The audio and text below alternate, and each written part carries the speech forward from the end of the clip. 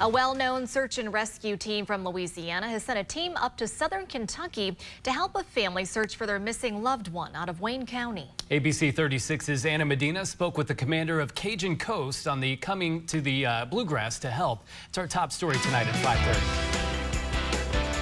Cajun Coast Search and Rescue is helping the efforts of a missing Monticello man. We previously reported Ricky Griffiths was reported missing on July of last year. At the time, his family told the Wayne County Sheriff's Office they were in contact with him the day before he went missing, when he said he was lost in the woods. Tony Wade, the commander of the search and rescue team, says he has experience helping families in Kentucky, adding that he's helped in other searches, including the Savannah Spurlock case, and that the bluegrass holds a special place in his heart and will help whenever it's needed. Wade also spoke about what makes his team so special. Really, in searches like this, the only equipment we're using is our dogs.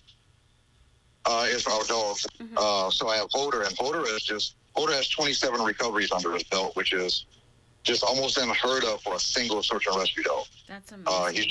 He's awesome. I mean, he loves his job. So, and I don't think that any equipment or anything makes us better than anybody else. I just think our dedication level and our willingness to train and do what we do is what sets us above.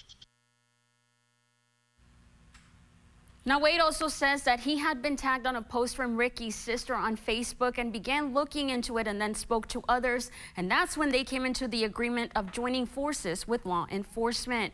Now, we will be following the search efforts of the Cajun Coast Search and Rescue Team in Wayne County in days to come. For now, Anna Medina, ABC 36 on your side.